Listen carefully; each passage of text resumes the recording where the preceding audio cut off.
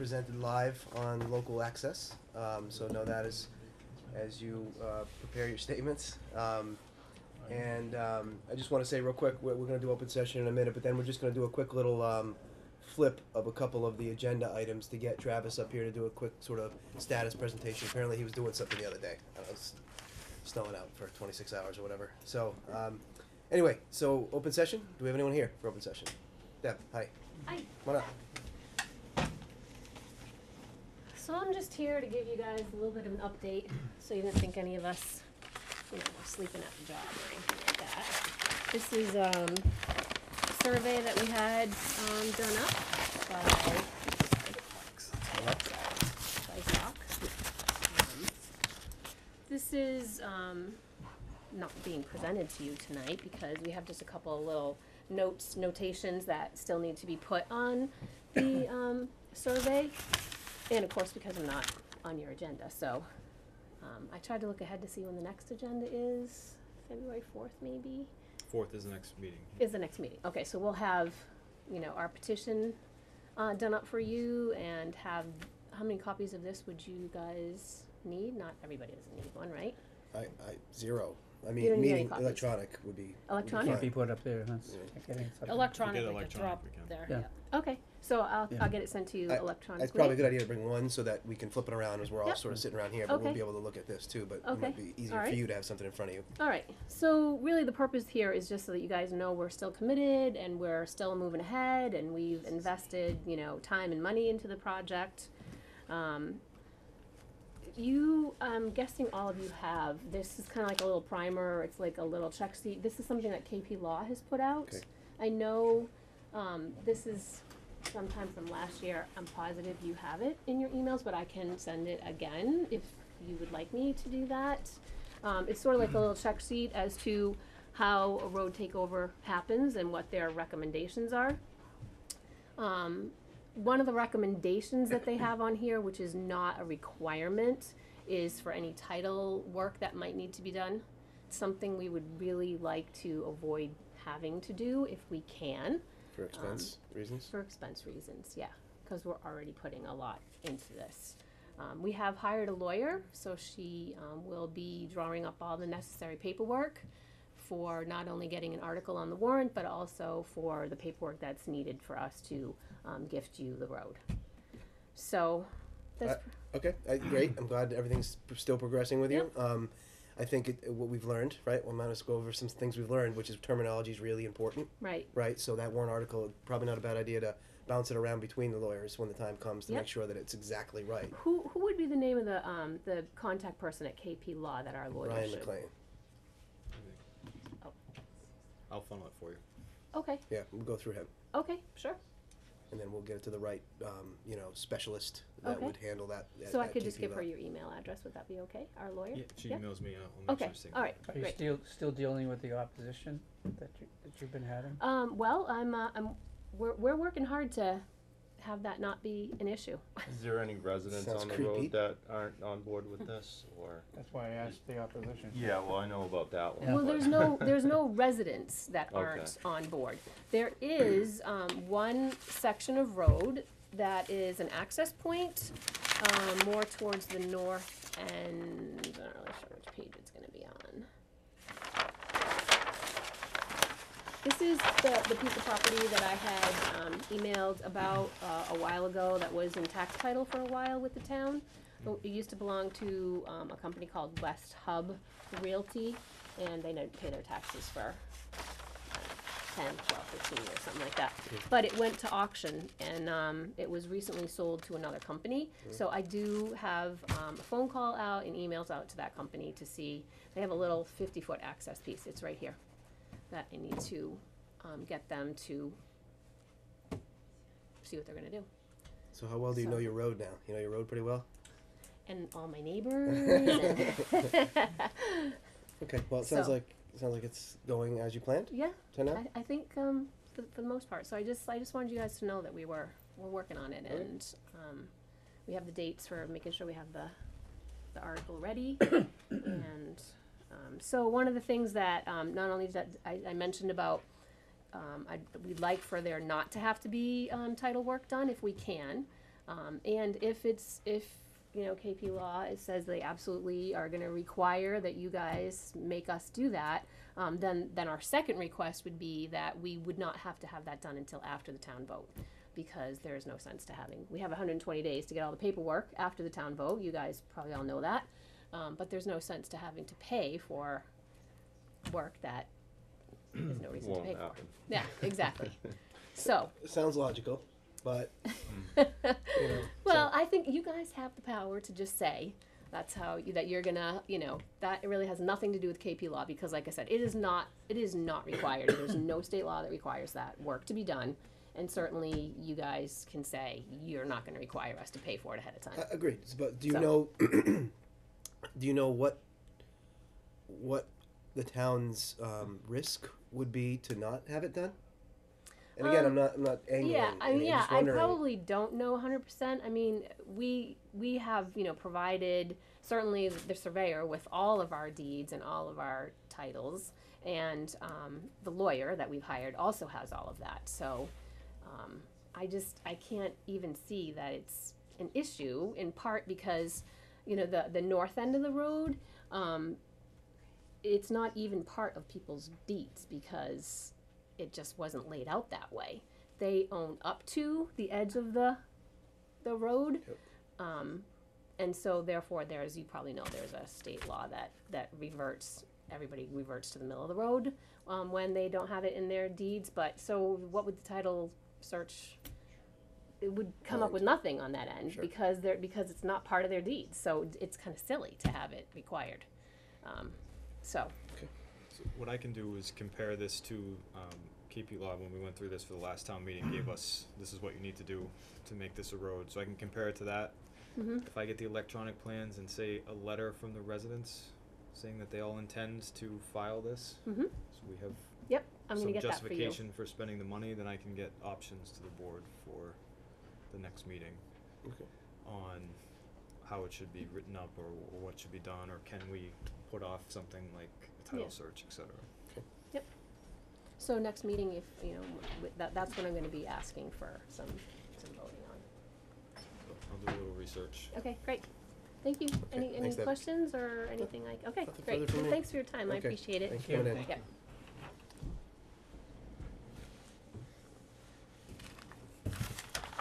Well, you want to do one quick announcement before we have Trav come up? Yeah, it's just the announcements, so it's still the, frozen assets is coming up, the structure is not on the pond yet, it won't be placed on there until February, like mid-February, it's actually still being worked on. So people can put in guesses, I don't know how many Katie has received to date, but you have until the 1st to submit them, and then the prizes obviously go, there's 4 prizes. It's a $20 donation, she just wants to stress that, if you don't have the $20, you can still put in a guess, and you're still eligible for prizes. The donation, all that goes towards is just future events for the special events fund. I mean, if you have $5 that you wanna give, if you wanna donate something, you can. If you have nothing, if you have $100 you wanna donate, it doesn't matter. It's just a suggested donation, but again, if you have nothing, you know, we'd rather have the guesses in, let's get it moving and going forward than, you know, nothing at all. And where can we find this? So it can be found here, it can be found at Yakimo's Pizza Palace, I think the Hub of the Hub. I did send out an email blast today telling people where they can get it. So there were quite a few, there was like 5 different locations, and you can just go in, fill out the form, and then, you know, she'll be going around picking them up. Or here, you know, if you wanna come in here. Okay, thanks. Trav, want to come up? The country trail, the one you missed. I had them almost. Challenging first one there, huh? I know it's not the first one, but challenging one in a while. Yeah, cold. It seemed like it was never going to end. Okay. So hey, so we asked you to come in here, talking at our last meeting. Actually had zero to do with us thinking a storm was actually. Oh, go ahead. He prepared a handout too that we We gave have in you front on of us? paper. Yes. Okay.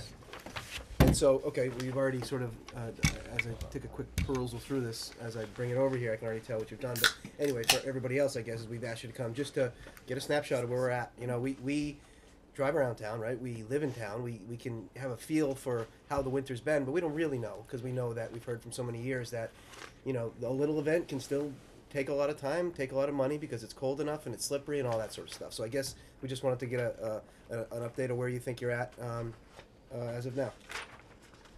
I kind of gave you this write-out that I did. Yep. And I do it for every storm we have, so there's more or less an explanation of where the salt goes and how much and how come. So I started towards the end. I started putting road temps in because that way you kind of understand, because a lot of these storms in the beginning were 30s, 40s. It was raining, but we were treating because the ground temperature was less than freezing. So what happened was that's unfortunate what we had. We had the big storm there. It's a heavy wet snow, depending on the type of snow that comes down. Depends on how we treat. You know, it's we get the wet, heavy snow. It packs really easy. If we don't have a treatment down, you get the hard pack, and then it takes twice as much to get it up. So we do half treats, and depending on what it is, I mean, I think we've done pretty good trying to figure out what nature has thrown at us so far. I mean, this one between being warm and then going to negative numbers after that, I mean, every town around us, I think we came out pretty good on it, but you could see in other towns using just a mix of sand and salt. Their roads are covered still, you know, back to what ours used to be. And depending on what you're using for chemical, the temperature you could see as it was getting colder, the less the salt the salt we're using goes to -6. So I mean, it was going for a while there until it kept spitting. So we've got just as, you know, sort of what I wanted to see. There are 30 events on here. Yep. In my quick count, which is more than I would have thought. You know, I know Oh, some yeah. of them are spot sanding, a couple of those, but overall, I mean, there's still You a fair amount of utilization to date. you actually have a couple that are 2 days in a row. So if you really did, it's really 32. No, I counted both those. Yeah. I think it's the 30. Because I got through here as like midstream, I had shown what we were, and then I had gone to obviously today, Mhm. so that way you show what we are up to date, you know, where we stand with the salt. So right now I always had a quarter shed of salt, and right now I got just over half with the 4 loads that we have. So I always keep that reserve in case. So it looks like one treatment of the town is about 20 tons.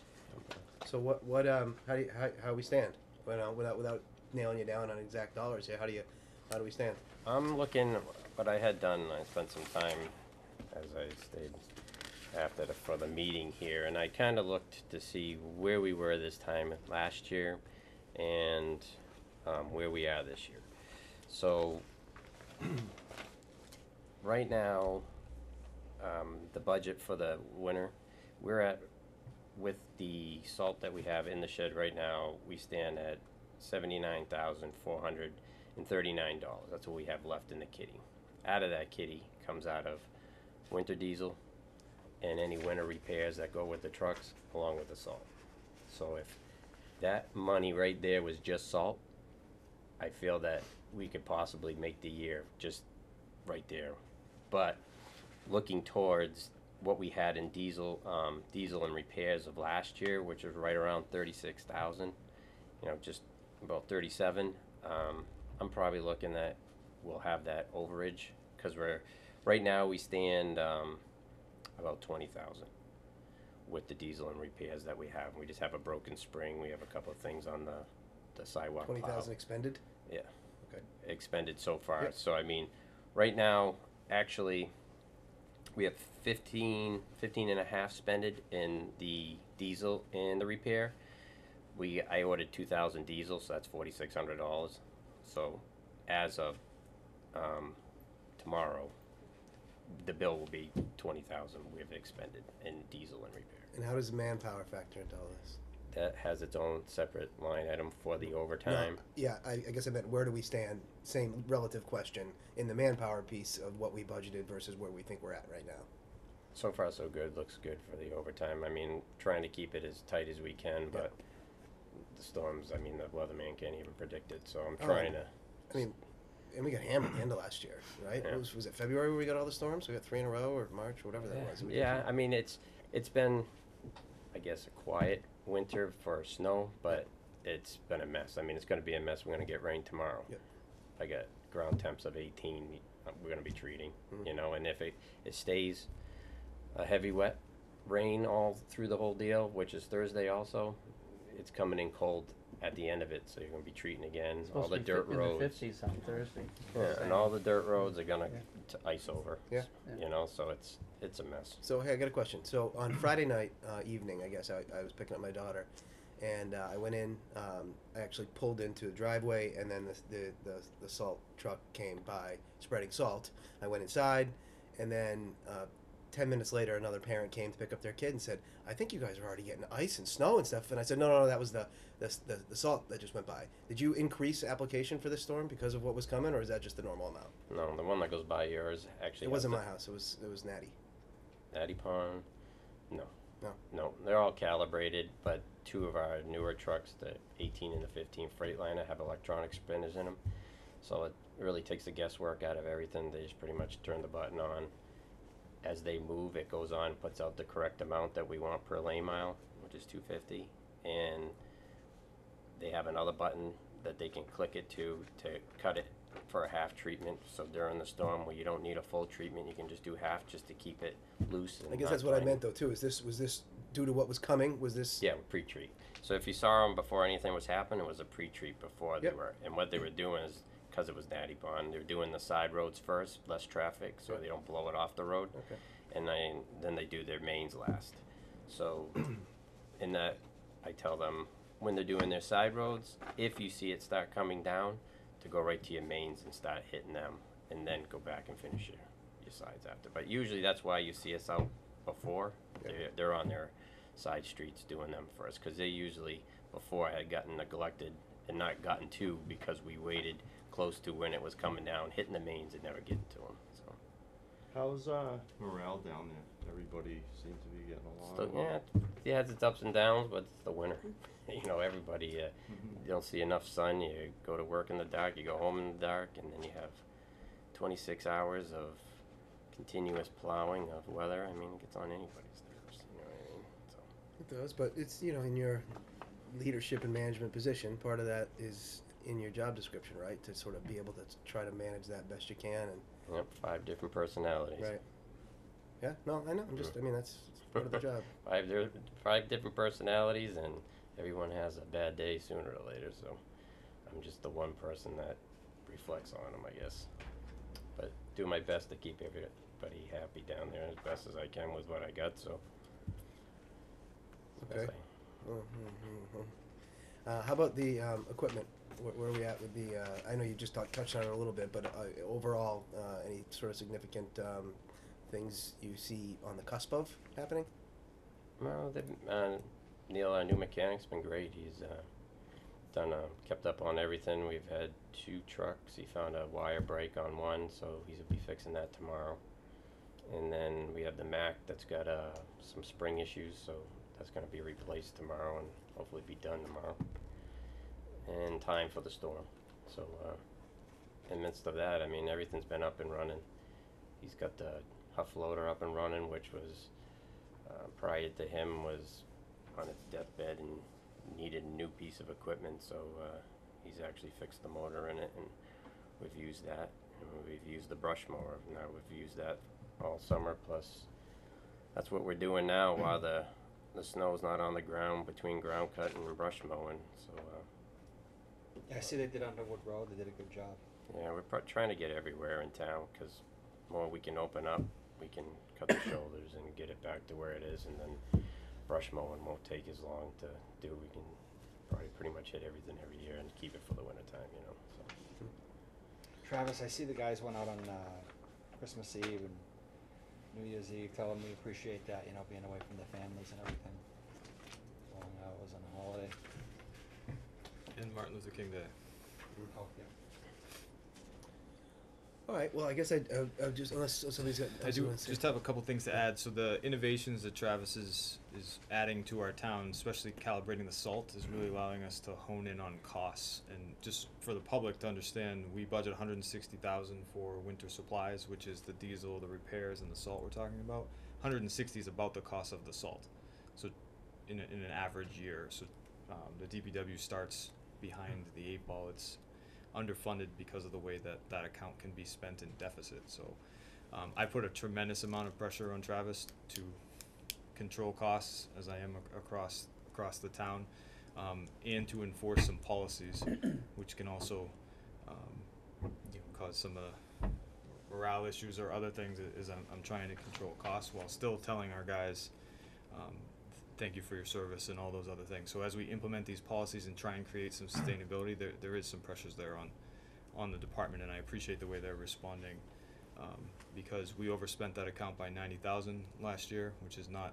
What type of policies are you talking about?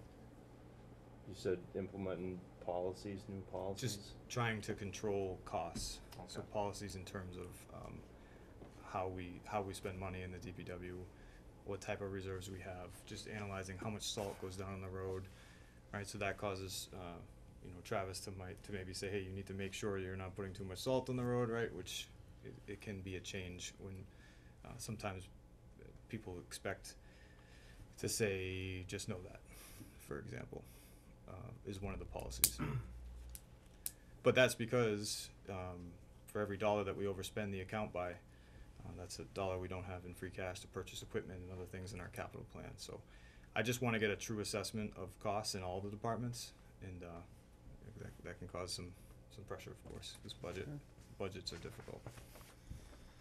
Okay, I mean, I think we've had a good start to the season as far as I'm concerned. I think, as we all know, last year was like a watershed year for all the accolades that were, bestowed upon you guys as a team to execute things so well. So I guess we just look forward to seeing more of that the rest of the year here, and please let us know what you need from us. Appreciate it.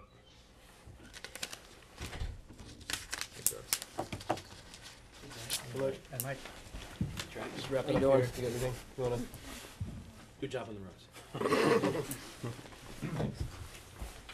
Yours, Yeah, check. yours might be dead. He has your charger, so we can transfer it over. Yours, Say that again? that might be dead. Oh, my God. But we have a charger. The He's got ace. it right now.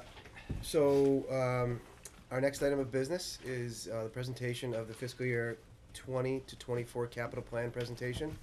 Nice to see you guys again. Thanks Welcome. for having us. And this is going to be the floor yours, unless you don't want it to be at any point during you having the floor. And if you wouldn't mind just introducing yourselves as you start off, and we can sort of go from there. Yep, absolutely. If you have any questions or anything, comments, feel free to interrupt us, but we'll run through our presentation, and then at the end we do have time for questions or comments or to explain things in further depth. Okay. All right, so, I'm sorry, just yep. to orient the capital plan, the actual written in the narrative went out to earlier this week, and we reviewed it in your folders. The presentation we have today, so that's what's up here and what they're discussing from, but everything comes from the plan.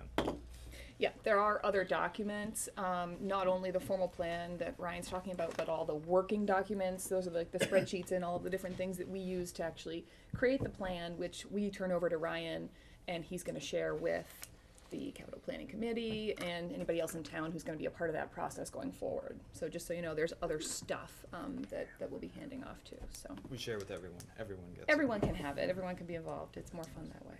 So my name is Sarah Concannon. I am from the Collins Center for Public Management at UMass Boston.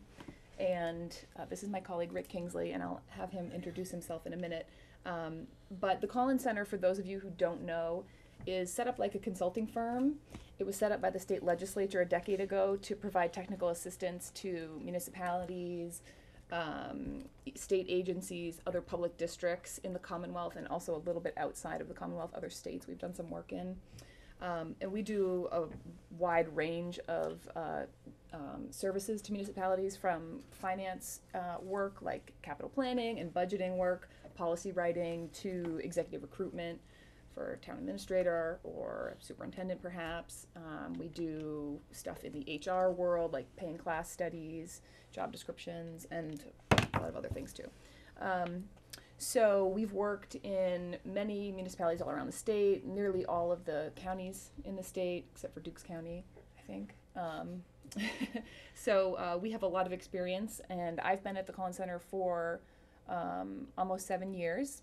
I started doing data analytics, but now I mainly do finance work, located in Central Mass, so I get to come out and work with everybody in Central Mass, and also I handle Western Mass a lot. Want to introduce yourself? Sure. I'm Rick Kingsley. I worked at the Division of Local Services for 30 years, where I headed up their municipal consulting operation, their municipal data bank, and the distribution of local aid and the issuance of cherry sheets. I've been at the Collins Center for the last 3.5 years. I work on all manners of finance projects, capital plans, financial forecasts, financial management reviews. I remember being here about 10 years ago doing a management review for Hubbardston for the Division of Local Services. So. Okay. So just a sort of a initial quick question. Mhm. This exact sort of 5-year capital improvement plan is a quite common thing for you guys to participate in?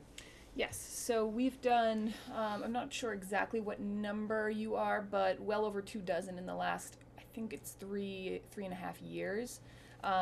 It's obviously something that we recommend that all municipalities have. And a lot of the ones that we're doing now are funded through the Community Compact Grant Program, which is how yours was funded. So we are finding that a lot of municipalities are saying, oh, now that there's money to do it, let's do it. Guilty. So, yeah, which is great. Why not? So yeah, we do have a lot of experience doing capital planning in cities, as big as greater than 50,000 and small towns as well, all over the state. Okay.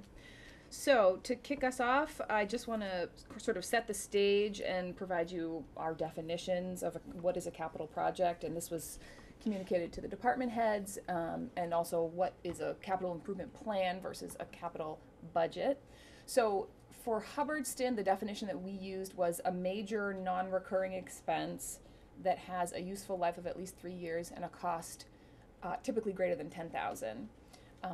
Now that, as you saw in the plan, there were a few projects that fell under 10,000, and that's okay because they were too expensive to be absorbed in the operating budget, so we put them in the capital. In terms of a capital improvement plan, what makes it different than just a capital budget? Number one, it's multi-year, so in this case we did a 5-year plan. Number two, it's comprehensive, which means it's covering all the departments, all the funding sources, not only money that's your general fund money, but grants, other special loan programs, and other types of local money like CPA funds, things like that. And also the plan is financially viable. So not only do we look at the project side of the equation, but it's Rick's job to look at the financial side of the equation and say, here's what you can spend not only next year, but here's what I project would be available for the 4 out years. So years 2 through 5 of the plan. Okay. So this will just be mostly for the many people watching on TV. Got that but right. I'm a YouTube celebrity because I go to so many of these board meetings, so it's pretty great. I've never had an autograph requested of me, but one day. So you here know this, but just what happens if you don't have a CIP? Well, you can sort of get along. It's not catastrophic, but it could be a hindrance to the municipality. So some of the things that might happen, there could be a negative impact to some public health or public safety, potentially even a legal liability exposure for the municipality. You might have staff that are operating in an inefficient way or an ineffective way. You might be faced with costly emergency repairs. So rather than replacing a truck that is imminently going to fail, and preparing for it, you have Travis come and say, the truck failed and it's the middle of winter, so we have to replace it. And guess what? We don't have the luxury of trying to find a used vehicle. We don't have the luxury of shopping around. We have to get whatever we can get because we have a storm. Things like that. Poorly managed or poorly timed projects, and the classic example is really related to pavement and utilities. Like we pave a road and then 2 years later we have to do the water infrastructure underneath it, or something with that similar type of timing issue. With a comprehensive multi-year plan, you can avoid that because it goes out publicly. The DPW can talk to the water superintendent and say, I'm going to do this road, and then they'll say, well, let's do the water infrastructure at the same time. Inconsistent debt service. So one of the basic principles of establishing a capital plan, which Rick, I'm sure we'll talk about, is trying to keep debt service smooth so that it doesn't have negative impacts on your operating budget. And then just generally financial disorder and potentially negative impacts on bond rating. In the final report, we have a introductory chapter that kind of lays out what the town's capital assets are, so that folks can really understand what the town is responsible for maintaining, because it's not just the trucks that you see or the cruisers that you see. You know, it's all of the buildings and all of the small outbuildings like gazebos and things like that. It's your IT assets. It's all the recreational fields, the conservation areas, the playground. 82.5 miles of road, 22 bridges and large culverts, and many other smaller culverts, which is a lot of bridges and major culverts. That's a lot for a town. And about 42 pieces of major equipment or vehicles. And there's more detail in the report if folks are interested in that. So now I'm just going to walk through our sort of general process at a high level so you can understand what it is that we did. I think we started around the beginning of the fiscal year, right? I think it was July. So what we do first is talk to all the department heads, including any board or committee that might have oversight of a capital asset or want to participate. So we come for the whole day and sit with folks, and they're welcome to come and meet with us. And we ask them, what capital needs might you have? We collect a certain amount of data on each capital project. We actually use an online form through SurveyMonkey. And then we take all of that information, download it into a big spreadsheet, go back and forth with department heads to get clarifying information. Using the information that we were given, we score every project, and then we turn it over to the town administrator and Ryan and I worked closely together to prioritize projects. Let me just add real quick, if you wouldn't Yeah. mind. I'm on the town center committee with Alicia. I don't know if you guys met with Alicia, but she was one of the representatives in there. It's Yep. really easy to do all that as far as user friendly. So Mhm. that's all I'm saying, is that it's not like it's a burden on the departments and going about doing it. It's pretty straightforward. It's pretty straightforward, and for the major departments, typically a DPW, I will sit one-on-one with them so that they don't have to sit there and submit 45 different forms online. So we do provide that because it can be a lot for the major departments. While Ryan and I are working on the project side of things, Rick is working with the financial staff and oftentimes financial advisor to develop the capital investment strategy, which he'll talk more in depth about. After we know the finance side of things, after that is clear, then Ryan can finalize the plan and decide, okay, these are the projects that we want in our final cut. Looking into the future, once the plan has been passed, adopted, the job of the town administrator and anybody else involved is to manage the plan, make sure the projects get done, make sure that changes get absorbed into the plan, and any impacts that are triggered by changes get figured out, and then you repeat the process annually. So if I can questions? just jump in for 1 second. Yeah. So on this slide here, talking about these large projects, you'll see some sticker shock there, a $15 million project to build a new building. So what I asked the architect to do was to give us the highest possible number there. The reason why we went back and forth, Sarah and I, on this a lot, whether or not we should include building and infrastructure in the capital plan, because it's clearly identified as a need. We've talked about it as a board, including it in the plan, but we wanted to create a sustainable plan that either addressed the buildings or didn't, so it's kind of just plugged in here as a placeholder as we need to do these buildings. So I just didn't want to gloss over that because it's obviously the biggest number in this, and it is representing the overall need of building and infrastructure. Okay. Mm-hmm. Sorry, I just wanted to make sure No, that's fine. no one passed out. So in terms of the capital needs, which are all of the projects that we received from every department or board, we got 68 project requests, a little bit over $34.7 million in total. And just to sort of show you how much of that is taken up by just a few projects, I've listed out the top 3 largest projects, and you have I kind of cheated a little bit and combined. The second bullet is a few projects combined, but as Ryan said, there was the major building project at $15 million, $13.25 million for significant road and bridge projects, and that's all state and federal funding, so no local dollars, and then $1.5 million to potentially replace the roof at the center school and slightly more than half would be anticipated to be reimbursed through MSBA. So including that 3.25 would be the northern section of 68, would be the town center itself, similar to what we just did on the southern section of 68?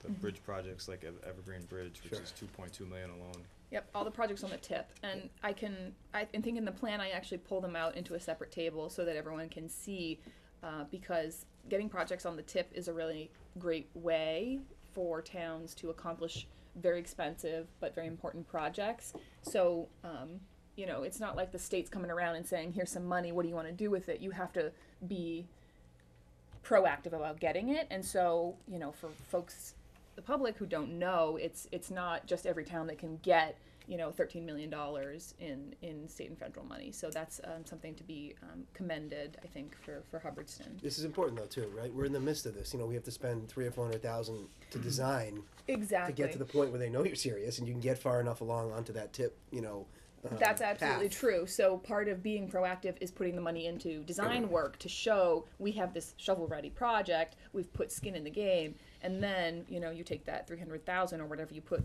into, you know, for design, and it turns into $4 million in 7 years or 10 years. And so it is a long process, but it's definitely well worth it. Okay.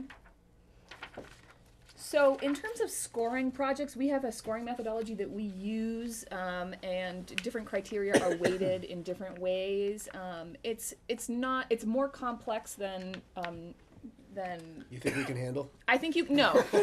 What I was going to say is it's not a simple method, but it's not very difficult to do. I mean, it looks more complex on the outside, but we have a sheet that explains how to do it. These are the criteria that we use, so I'll just run through them quickly. Is the project a state or federal mandate, or is there some legal obligation or liability exposure? Is there a threat to health and safety? Does the project conform to other adopted plans or goals that the town has? What is the department's priority? What is the impact on service to residents or businesses? How is the benefit distributed? Are there economic and environmental benefits? Does it have an impact on the operating budget? What is the availability and likelihood of external funding, so grant or something like that? What is the risk and impact of a failure of an asset? And what is the impact on internal effectiveness or efficiency? And I should say that the scoring methodology can be great because it, you know, provides us an objective way of looking at things, but it's not as though we take the list, score it, and then say to Ryan, here you go, just put your stamp on it. It's just one piece of the puzzle so that there's some starting point for a discussion. So oftentimes top scoring projects make it into the plan, but a lower scoring project could make it into the plan. A top scoring project might not make it into the plan for whatever reason. All right, now I'm going to turn it over to Rick. Thanks, Sarah. I'm going to talk a little bit about what the town has spent historically on capital and how we projected what the town should spend going forward. The question I got asked a lot when I was in my former job by all manner of local officials was, how much should we spend on capital? And obviously that's a trade-off. It's a trade-off between the operating budget, the capital budget, school budget, town budget. There's a million different trade-offs in the budgetary equation. So when we look at how much you should spend on capital, my first question would always be, well, how much are you spending now? And they would say, oh, nothing. And I'd say, well, you've got to ratchet that up. And the good news here is that the town of Hubbardston has made a pretty decent investment in each of the prior 3 years we looked at. And that investment was pretty close to 6%, a hair above 6%. So let me talk a little bit about the strategy we use to figure this out. First of all, we look at non-excluded debt, what you have existing right now on the books. We also look at any authorized and unissued debt and make projections for what that debt service will be going forward once it's ultimately issued.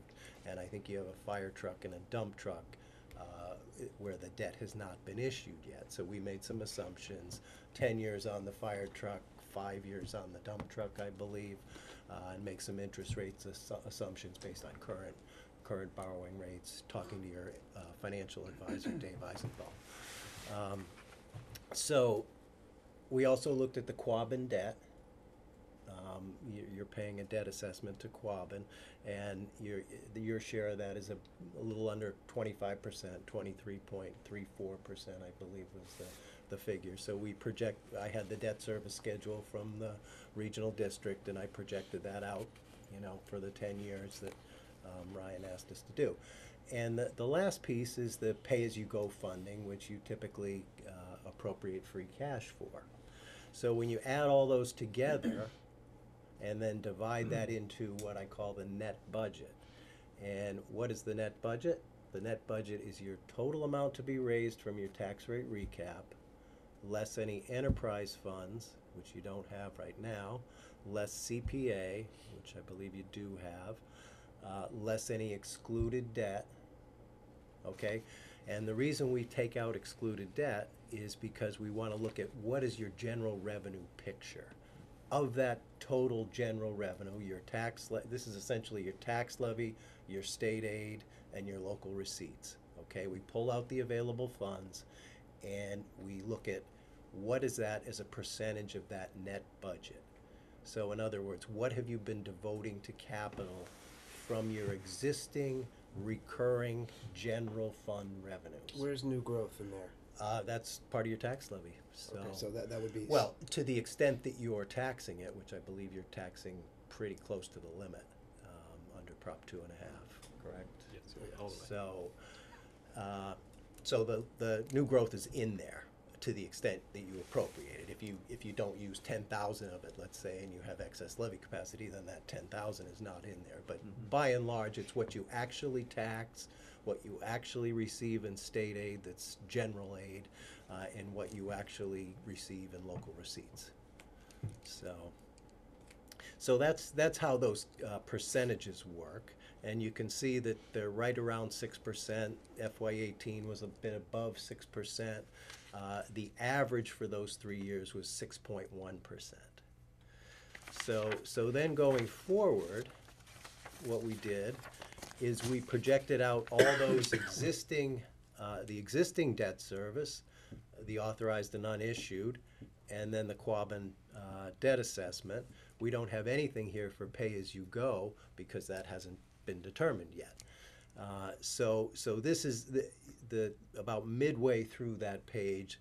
That sums up all the existing stuff that you've already purchased that creates future obligations down the line in terms of debt. Just like if you borrow money for a house, you need to look at what those mortgage payments are out over the 30 years you borrowed it for.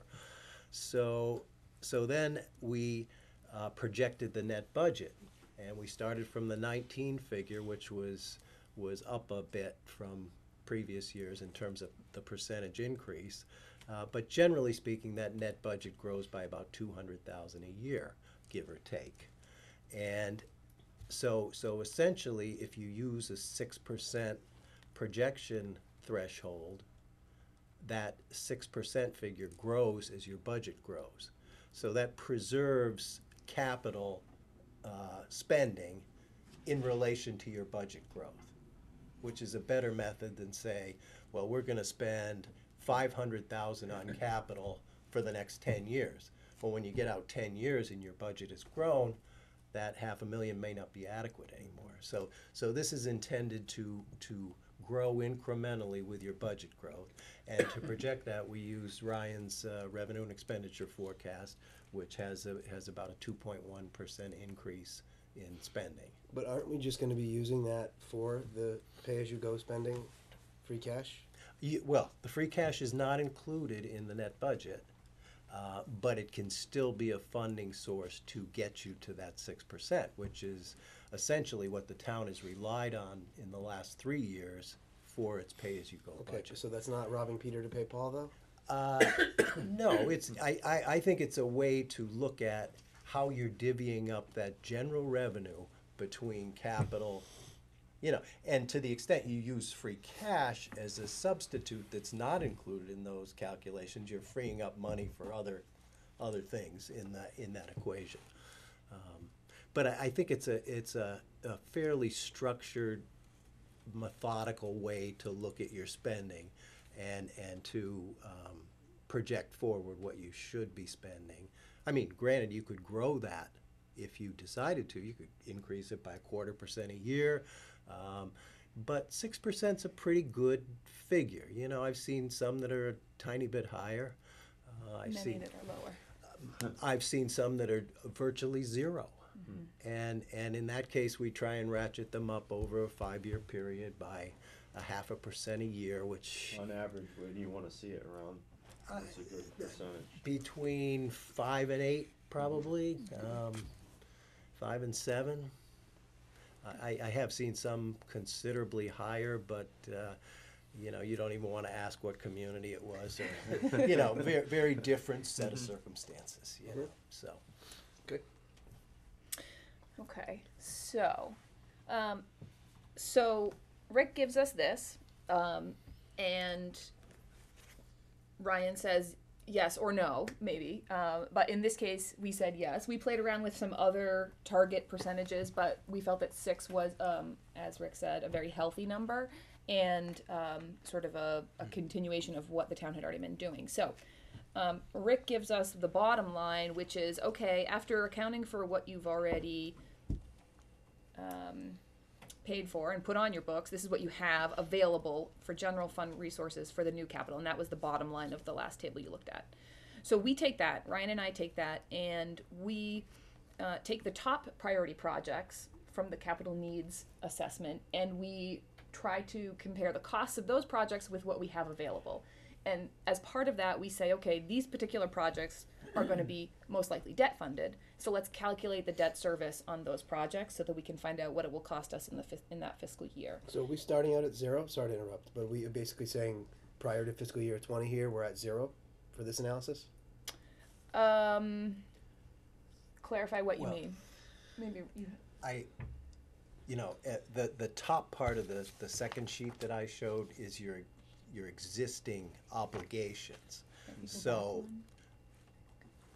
So what I did was I applied the 6% to your projected budget to get the second to the last line in that slide, and then from that number we subtract your existing obligations that Gotcha. you've already issued. Okay. So so the bottom line there is what's available for what has typically been your pay-as-you-go, but we divvy that up between a little bit of borrowing and a little bit of pay-as-you-go. So Yeah, exactly. So we're starting with a number in mind, and for FY20, that number was 223,528, and then you can see over the 5 years it grows. till the last year where it really goes up, and that's because you have some road work debt that will be gone by 2024. Yep. But that's the bulk of your existing general fund debt that's been issued right Once now. you get debt free, then you can really snowball again. Well, then you can start using that debt runoff too, which is a very powerful way to finance new capital. All right, so we take the top priority projects, we calculate, for any debt funded ones, we calculate debt service.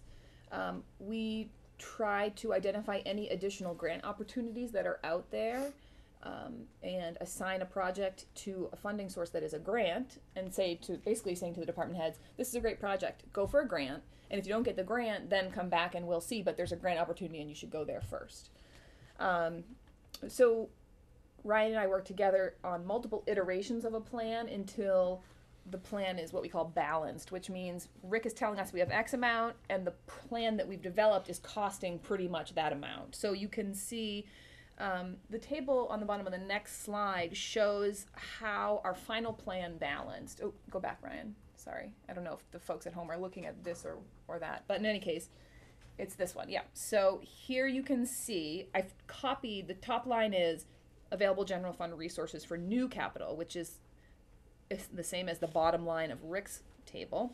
And then I'm telling you that based on the project plan for cash capital projects, you're spending 195, 952, and 20, and so on. For debt service, you're spending 27,000 in FY20, and so on. and then there's the total. And then the bottom line, the balance, shows what you have left or what you've overspent. So the plan that Ryan and I ended up with is pretty much balanced for the first 4 years. We use pretty much all of the money. We actually have a small deficit of $727 in FY21, which, you know, in the mix of things is nothing. And then we do have a good amount left in FY24, 46,000. So that's, and it's fine to have a surplus in the plan, especially in an out year, because things can change as things go. And I know you have the committee that's going to be taking ownership of this, so they might have something to say. So just so I'm clear, so the Yep. pay as we go that's on that slide right there, the one that we're on, that is not to, I thought I just heard you say it's for capital projects. Correct. So it's not just to fund our normal operations. So in Hubbardston, essentially that's free cash. Okay. That's Yeah. how much free cash we'd have to invest to accomplish the plan, minus any change in revenues or our situation. Okay. Yeah. Whereas the debt would go into the operating budget as part of the debt service line or section of the budget that we present every year. Right. Good thing about debt is you put in 27,000, you can borrow 200, right? So you can Right. fund those bigger projects. Exactly. All right, so then the next 3 slides, the last 3 slides here, show you a summary of how the final CIP looks. So now we're just talking about those 45 projects that made it into, quote, the final CIP. So first I've broken it down by funding source and fiscal year. You can see that there are some local dollars. PAYGO, that's your cash capital, so that's what you would probably use free cash to pay for. And then there's the debt, and as Ryan mentioned, the $200,000 you would be borrowing in FY20, but it would only cost you the $27,000, which is the debt service. And give us an example. So what is that 200,000? So that could be a dump truck. Is that what it actually is in the plan? Currently, yes. Yeah. Okay. And then we have Chapter 90 money, which is money for the roads from the state. We have MassWorks grant, which Strap grant. the STRAP grant, yep. Then there are other grants and sources, and that's made up of a lot of different types of grants, smaller grants, and then there's the projects that are on the tip. So you can see how those fall over the course of the 5 years. So as you can see, out of the almost $17.6 million, the tip is accounting for more than half of that. So that's state and federal money that you're bringing into the community that you're not paying anything for, essentially. And the local dollars are approximately, 13%. So out of the 17.6 million, about 13%, I think, is local dollars. So That's important in terms of messaging, because at a town meeting you only see the warrant articles that talk about capital. Big It's only 13% of the total investment that the town's made in capital, to include the monies that people have put up to get the engineering and all the other things for these major projects that are making up 54% of the capital plan. right. And that's, you're leveraging local dollars to get projects. You're also leveraging your human resources to get projects coming into the community. Because even if you're not putting up local dollars, your department heads and the town administrator and other folks are spending time getting these grants, and it's working, I guess, is the bottom line, which is great. The next slide shows the spending broken down by department, and all of the roads and bridges are going to be tagged or coded as Department of Public Works, which is why you see that they have 82% of the spending. And that's very typical because those projects are quite costly. They also have the most number of projects at 19. There's a lot of the departments are represented, especially the ones that you would think of: fire, police, the town administrator handled IT projects, the town center committee, library, and the Quabbin. The district, Quabbin Regional District. And this last one shows the project count and cost by asset type. This is another way of thinking about it, especially for people that aren't quite sure, like where would an asset fall in terms of the department hierarchy or structure. This shows you how what types of projects are being funded by asset type. So 3 bridge projects representing a third almost of the entire plan, facilities projects, IT projects, computers, servers, parks and open space, and then the road and infrastructure, that's a major cost center too, 52%, and then the vehicles and equipment. 15 projects, but only a little bit over 5% of the entire plan accounted for by vehicles and equipment. That's the end of the presentation. We had a great time working with the town of Hubbardston. We found all the department heads and board members really helpful and easy to work with, and Ryan was okay too. So. Well, we only heard good things about you guys, just Good. so you know. So across the board, without a doubt. Good. Appreciate you dumbing it down as much as you could for us here. And I think what this shows us is if we want to come up with a really solid plan to take care of a lot of different things, we have to separate what we led this off with, which was the buildings, into a different discussion. Yes. So I think that makes it very easy for us to all to understand that's just the reality of who we are, where we're at. Even though we're organized, we have good teammates and all that sort of stuff, there's a certain way we're going to have to operate when it comes to some of this sort of super large ones. Yes, well, it's not so different from other towns. Sure. Right. Larger towns do the same thing. It's not unusual for a town to use the debt exclusion as a financing vehicle for a larger project. A new town hall, a new school, something like that. I mean, it's just like in your own household. If you have a major purchase, you're purchasing a home or perhaps a new car, those are appropriate things to issue debt for. But in the case of large buildings, many communities use the debt exclusion. All you have to do is go to the local services database and pull down the debt exclusions by community, and you'll see, it's some of them use it universally for everything, every major, even minor building projects. But Not here. no, I don't think that's the right way to do it. But some communities feel that they should put everything to the voters for these. Whatever idea comes into somebody's mind, and that gets put on the ballot. But An important piece of this in 2024, you kind of just skated over it, but there's a tremendous amount of room, as Jamie, you mentioned, for decisions. So there's also some big projects coming up, whether that is a building or fixing road and infrastructure, addressing the roof, because the center school roof is going to be need to be replaced in the next 5 to 10 years. So that capacity there is a conversation that we're going to have over the next couple years, because a lot of this could be shifted to, say, debt service once that road project goes off. You're talking today's dollars, $160,000 in that debt service. Extrapolated is quite a bit of borrowing power. And as we've discussed in our policies, we want to keep our debt service at 3%, so we need to replace that debt by investing in capital infrastructure, which again will lessen the burden on the taxpayers if there was that type of decision. So that's stuff that's really important, that we get volunteers for finance committee and capital planning, and then this board talking about all together with the master plan what we want the town to look like. And the only way to get there is to use and to adhere to all the financial policies, like generating 5% free cash so we can pay for the pay-as-you-go projects.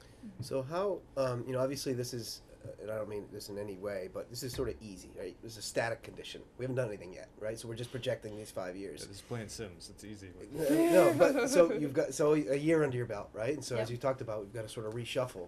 And I guess your experience in this, obviously everything can't go towards plan, but how difficult is it to sort of, when things don't go quite your way and certain, things you don't quite get, how difficult is it to, or is it just a snowball effect where it becomes hard to sort of reorganize things? Just a general question. It's the first year of doing the plan is the most time consuming, and what will happen next year, or what should happen next year, is whoever is owning the plan and owning the process will take Ryan and the committee together probably will take the capital needs spreadsheet, which is that list of all of the projects that were requested, submit that back to the department heads and say, what have we accomplished, what has changed in terms of project scope, in terms of project cost, in terms of project timing, and what new projects do you need to add. And so they'll be working next year on the FY21 through 25 plan. So even though we've done 5 years and we have a baseline, things could change in the out years or years 2 through 5 of the plan that we've done for you. Priorities might change. You might find, a lot of things can change, but it's not as onerous to do it next year. What does become onerous is if you don't do it for a few years and then you want to start it back up again, because then you've got to go through the whole process again. And so there's momentum that you gain, and it tends to work well. And so, I think you can be successful. Plus, we've set up we call them the working documents, all those spreadsheets and things, and we hand those off, and we hope that they're user-friendly and all of that. So, and we're always here to answer questions next year or when, years from now if you... We'll be here. Speak for yourself. I don't know. He's already retired and he still can't stop working. So, we'll see. So can I ask you a question? So yes. this chart here that shows the final project listing by department. Yes. And all the different years, 20, 21, 22, Yes. 23, 24. Are these, obviously there's different things in different years. Is this recommendations by your group as to when to put these in? Almost like it kind of comes out to, a priority list. Right. Or is this simply a financial, this one fits better here, this one fits better So here? it's triangulated. So the first thing we asked to do, and I feel like this is a local conversation, which is why I'm taking it over. So the first departments place their own priorities, which if you're a good department head, everything's an emergency, right? So then you layered on, I asked them to independently score so that we had a third party. And then after the department and their score, I added on just a level of my scoring, and basically what that did was it fit projects into neat little spots. And to add to that, the form that we all had to fill out as part of whatever committee, it actually had on there, when do you think, like for example, the High Street sidewalk wouldn't come until we did Main Street, so we put it 2023 or something for $100,000. So that would be part of that factor as well. Yeah. But the departments, and that's why I'm pushing for the strict adherence to policy, because they should know you shouldn't be planning for next year. You should be planning for 2022, 23, 24. You should be 4 years out. Next year should already pretty much be decided if we're doing the capital plan correctly. So then they're coming to you and saying, hey, my priorities change. It's a true emergency because they've been planning for this for a couple years and this is new. That's the only way to get that. Otherwise, if I used to be a department head, I need it now, right? You need it. And they understand that, and we worked really well to try and identify all the projects so we could place them, knowing that we have limited resources as well. Yep. Mm-hmm. And when we did shift a project's timing to account for the fact that we don't have the resources this year, but we might have some next year, so we're going to shift it up, we inflate the cost a little bit, and we also capture the fact that we moved it, and so that's sort of reflected in the working spreadsheets. If you just give me one more example, the library is a great example of shifting projects and priorities. So what is the library going to look like in 5 years? Is there still going to be town offices in there? Do they want to go to the town and say refurbish the entire library? There's a lot of things being bantied about within the library. So they've laid out projects as if today was going to be 5 years from now, not knowing what the thing, but that could change immediately if a decision was made to say move the town offices out. Then they might be more aggressive with a plan to fill that space. So those are the decisions that are coming, the more difficult ones than, say, funding the plan. Any other questions? Anything else? I got nothing else. Huh? Nope. All right, thanks. Great. Thank you. Well, you. thanks Good for night. having us. And See you around. Thanks. We'll wrap up, I'm assuming. yes, yep, I'll be in touch with all of that stuff to transfer, and we're still working on the Gardner building regionalization thing, so I will be in your hair for a little while All longer right. because I'm working on that project. Thanks, guys. Thanks, All right, thank you guys. Thank you. Okay, Yes, so we are on 4, we've done A, and I guess, Ryan, if you wanna give us the Borrego solar tax agreement update? So town council reviewed the final, I'll call it the final agreement. They're okay with it, Borrego's okay with it, assessors reviewed it, they're okay with it, so we're just waiting for Zach to come back in with 2 checks and a signature and sign that tax agreement, so Everybody's work on that was great. Appreciate the board's patience, but we did get that done, and I believe we got it done right. So maximum value and efficiency from our departments. Okay, thanks. And then, so the police policy notification. So in your packet, I sent it to you a couple weeks ago. Chief continued, so he corrected me. I said to get about 30 policies. He actually has about 200. His goal is to do 30 this year, so I misspoke. So he's trying to send you 4 or 5 at a time. The way this works is if you have a disagreement with the policy, you would send it back to him to rewrite it. That's sort of the power of the board here. So if there's no issue with the policies as they're revised, then you would approve your or waive your notification, and then they would become policy again. Anyone have any comments on any of the police policies? I appreciate them updating them. Okay, so you wanna get a motion from us? Yes. Someone wanna make a motion? I'll make the motion to accept the police policy notification. Do I have to waive notification of that? Motion to waive. Motion waive. Second the motion? Any discussion? All in favor? Yes. Yes. Yes. We'll be getting about 5 every other meeting or so. Fabulous. And then, so similar with the finance policies? These are the last 4, so we could just take a moment and appreciate that. The tax recap policy, I'll start with that. This was, again, these are the sort of the policies and procedures that guide our finance department. They're really important, but they get pretty detailed. So we spent a good 2 hours as a finance team ripping through these, and the finance committee will also go through them as well.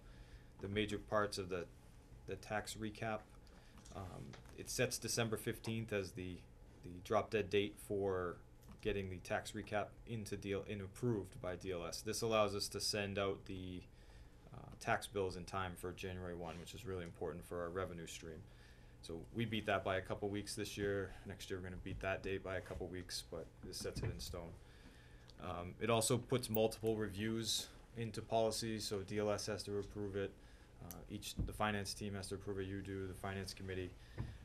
So it puts those protections in place, and also lays out the full process. So if our whole finance team left tomorrow, people would come in and know what to do the next day in terms of filing the tax recap. Okay. So I'll just keep explaining them unless someone stops me. Oh, good. The next one is the year-end closing policy. So this is something we want to tighten up and to get into writing. Once the fiscal year ends, how do we close the year and get those documents into We don't have that on. I don't have it on mine. You? No, I should be a don't. folder called finance policies in the Oh, sorry. We're still under finance policies. Sorry, my bad. there's a couple more. Yeah. So this again, it instructs the departments on how to close, set some dates so that we close on time. We don't have a lot of those end of year transfers that were annoying last year, which we are expecting right now to not have even near as close to as many as we had last year. And it sets dates to close the book, so we hit the important deadlines of establishing or certifying our free cash in time for town meetings and setting the tax rate. This is kind of the process before the tax rate process. Heavily reviewed by our finance team, our accountant, assessors, and treasurer collector.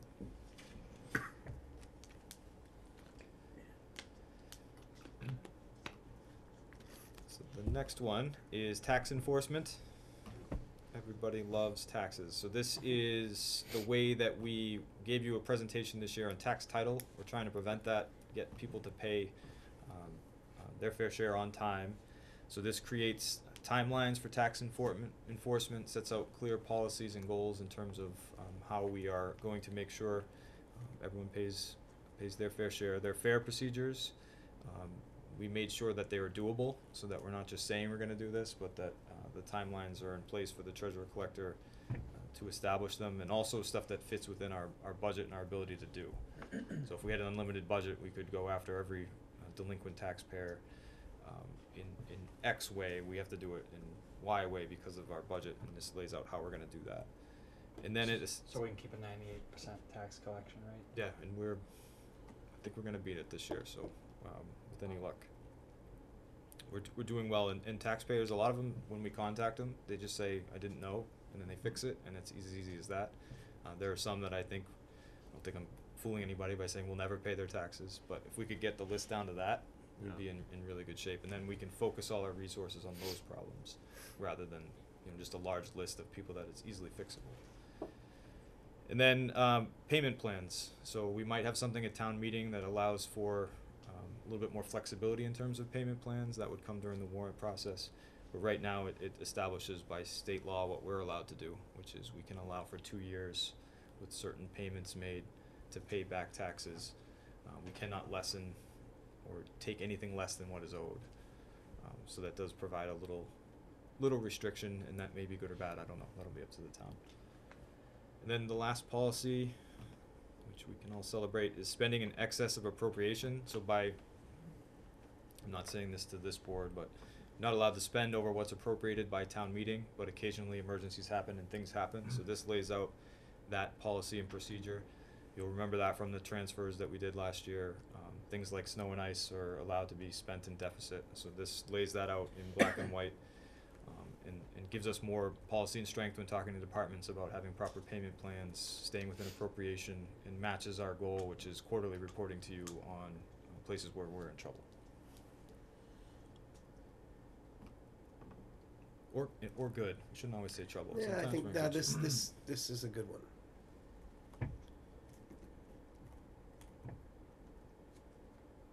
Just the fact that it exists. Okay, so what do you need from us on this? Motion to accept the These policy. policies, and then next year, when we go over policies, it'll be only giving you changes, and then the slate will stay the same, so. I make the motion to accept the finance policies as presented. I'll second that. Discussion? All in favor? Yes. Yes. All right, thanks for all your work on that. It was fun. It's fun. All right, so we are at military leave. Okay, so Ryan, so full disclosure, Ryan and I spoke about this, it was the last week maybe? Yes, Friday. Ryan has expressed previously how there's a little, I don't want to use the word conflict, use the word whatever you want, but obviously this directly affects you as far as this policy and I'm the only town employee that's currently in the military, so any military leave policy by default would only impact me. But I'm also under contract and don't necessarily fall within the purviews of the policy, so So I'm can I ask you- uncomfortable applying this to me, but of course I'll provide expertise. Can you just give us a little bit of a background? Can you first explain, I know it's probably very detailed, but the general bullet points, the main bullet points of USERRA? So USERRA was essentially created because it's difficult to find employment when you're in the Mass National Guard, because your obligations to the military are there's no negotiating there. So if they order you to do something, you go, and then you need protections in some cases from your employers. It's a little bit different in the municipal world, because typically municipal governments have set procedures and policies in place. It's especially important in the civilian sector. So I should say the non-government sector. That's a very military term I used. So the USERRA lays out some things that we cannot get around. So this policy just essentially accepts USERRA and then layers on top of it.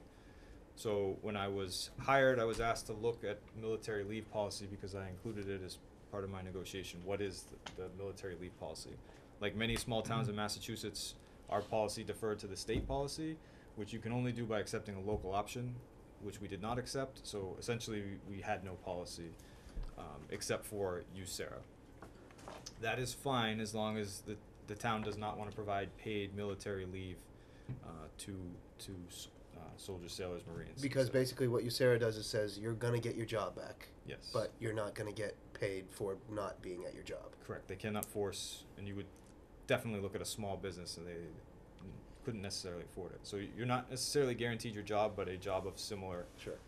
statute. But Gets you- so we negotiated 5 paid leave days. I don't know what words to use.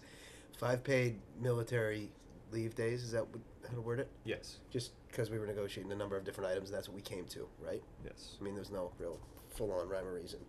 And so what we have the option to do is that is just a contractual obligation that we have with Ryan at this point. But in either parallel with modifying that, his existing contract to mirror what we ultimately come up with as far as an actual policy, because we didn't have one. We'd have that's just an agreement, a piece of an agreement that we have. We have the option to keep Ryan at his 5 because he said he would. I signed a contract. Signed a contract, and then set a policy for some other number that maybe makes more sense in reality for the future, and either have it like that, or we can discuss and set a policy with a certain amount of days, and then amend Ryan's contract to affect that. So that's what we don't necessarily have to decide that tonight, I don't think, or do you want us to decide that No. tonight? This is just an opening of discussion. It is. So again, I guess does everyone understand sort of what we're talking about here? What I understand a little bit, Ryan, on that is where it says, I guess I'm just confused, where it says option 1, adopt the state statute, or option 2, mimic the state option. So what is, to me they sound the same, so what's the difference? So like any good local option, the state has basically a blanket option that you can go to town meeting and say, we accept, what is it, 59, I should know this, I'm a terrible form of VSO, 3359, which says, and forgive me for being a little, I don't like it. Basically it says not to exceed 17 days in a fiscal year, and then not to exceed 17 days in the federal year, and not to exceed 34 days in any year, which to anybody who reads it doesn't make any sense. So basically what they're saying is July 1 to June 30th, you can get 17 days paid military leave. In the federal year, which is October 1 to September 30th, you can get 17. That's so ridiculous. So then there's been a huge discussion, literally for decades, over that interim time. Does that mean you have to use your 17 days, which historically is the time you would do annual training, so it kind of made sense. But most towns, when they get sued, they just default to giving 34 days. In a calendar year? Or in a calendar year of paid military leave, which for someone like me would be 7 weeks of military paid leave, which is a lot for a person with my responsibilities. So that is certainly acceptable, but then the town would have to decide how it interpreted that 17, 17, and 34. So another completely acceptable option is to come up with your own, or to mimic the states, which means saying some do 34 days of paid military leave, some do 17 because they believe that was the original intention, and then any number between 0 and 17 is better than what we have now. So just to put it in context, the average guardsman does 2 days a month and 2 weeks a year. So that's about 10 days of mandatory time. In today's current climate, in the op tempo for most guard units, it's somewhere between 2 weeks and 3 weeks, which is about 15 days. And then if you do any professional development, which you need to do to progress, or if you're in a higher rank like I am, you're going to do extra days here and there because you're just required to.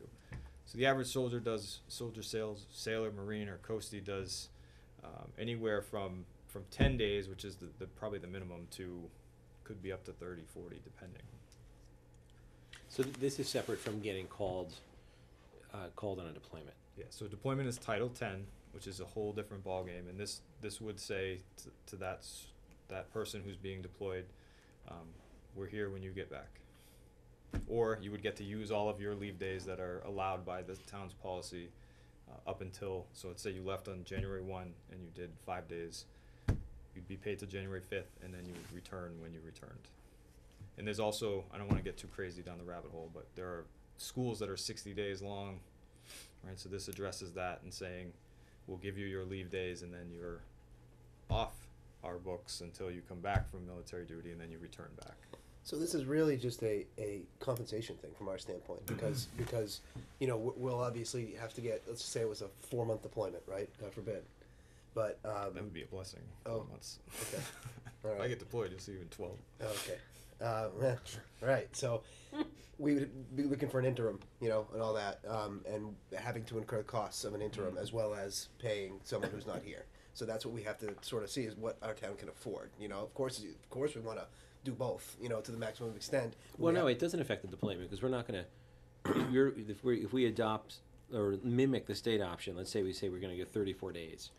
We're only on the hook for 34 days. Right. After 34 days, then you would, or somebody else in the military would live off of their pay from the military, not from the town. Is Okay, that so that's what Section 10 is, or what you were just talking about? It's a full-on deployment? So the town would only be on the hook for what it authorized. So if it did 34 days, Okay. which I think is too much, but if it did 34 days, then I'm gonna get killed by my military friends, but then that's what you'd be on the hook for. But you would incur that cost plus the interim, so there might be some financial ramifications there, paying 2 people for a month. And some of this is weekend work, right? Like one weekend a month. Correct. Yes, so that really comes into play when you're talking about public safety, DPW, folks that may come in that serve. We don't have any right now, but you may hire someone, relatively soon. They tend to attract that type of person. Then you're talking about leave days that come on weekends and other things. So there's overtime implications, etc. Well, it's in snow removal, things like that, Do they right? get paid by the government? They do. So we are paid for our service.